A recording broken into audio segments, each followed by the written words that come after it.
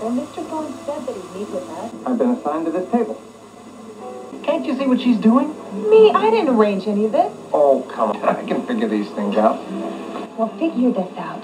If you think your sophomore maneuver is going to get me back into your bed, well, you're crazy. Sarah? Don't pay any attention to us. We're rehearsing a play.